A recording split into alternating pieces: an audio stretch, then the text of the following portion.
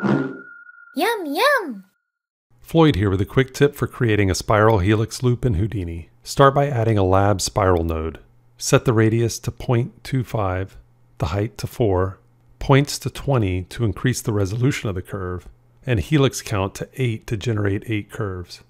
Add a sweep node and change the surface shape to round tube. Columns to 4, and radius to 0.05. Next, add a bend node. Press N to fit the capture region to the geo. Then press B to cycle the capture axis. Increase the bend to 360.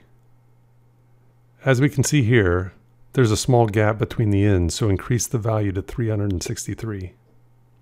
Add a fuse node and adjust the snap distance to 0.038 to merge the inverts.